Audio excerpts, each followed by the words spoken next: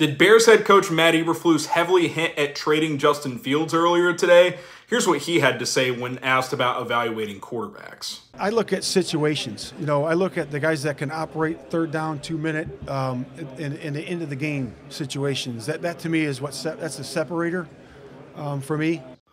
Look, we all love Justin Fields, me included, but you can't deny he hasn't been a great fourth quarter quarterback. The Bears have not been good in 2-minute drill situations. Not saying it's all on Justin Fields, but based upon hearing that and more crumbs that continue to fall, just continues to tell me that they're likely going to trade Justin Fields. Be sure to subscribe for content all week long as we'll be live in Indianapolis at the Combine.